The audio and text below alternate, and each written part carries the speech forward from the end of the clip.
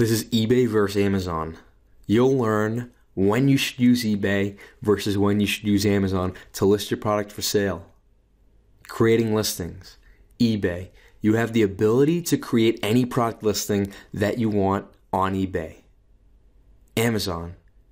You cannot create certain listings on Amazon unless you have a business account and are approved by Amazon to list such products. As an example, sports collectibles. You cannot list sports collectibles unless you are approved by Amazon.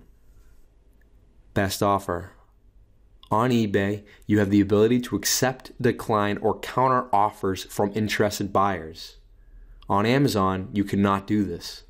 There are only buy it now listings. Once you set your price, that is the only option that a customer can buy your product for. Auctions. eBay allows you to host an auction for your item. List it at a starting price of your choosing and get people bidding up the price of your item. Amazon only allows buy it now listings. Shipping policy. You have the ability to create your own shipping policy on eBay. You can offer free shipping to your customers, or you can choose how much to properly charge for shipping. On Amazon, you cannot choose your own shipping policy unless you have a business account. Return policies. On eBay, you have the ability to create your own return policy. eBay recommends that you have at least a 14-day return policy. You can choose from 14 days, 30 days, or 60 days. You can also have the option to not accept returns at all. On Amazon, you have to abide by Amazon's standard return policy of 30 days. Description. You have more freedom with the description on eBay.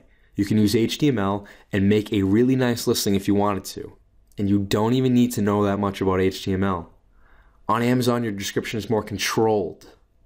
On Amazon, there are already preset descriptions for the item that you want to sell. The only things that will separate you from your competitors are price and feedback.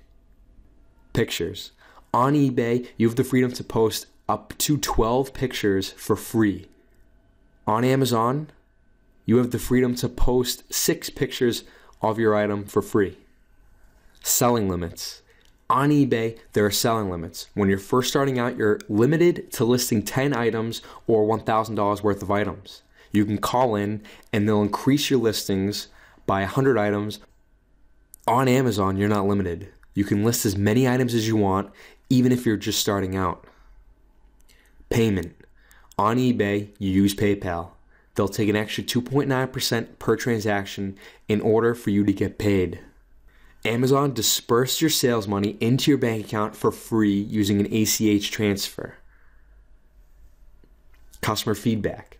Getting positive and negative feedback matters more on eBay than it does Amazon.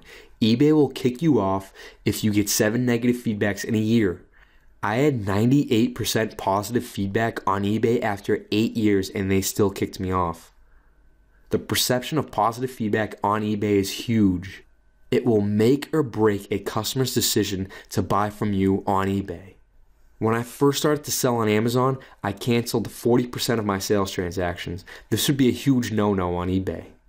I've been selling on Amazon since 2006, and 8 years later, I only have 6 people who left me positive feedback. People don't leave feedback often on Amazon, and it doesn't seem to affect my sales ability. Fees. eBay fees. First 50 listings per month are free. They'll charge you a 10% commission on all sales, with a $250 maximum fee that eBay will take per item.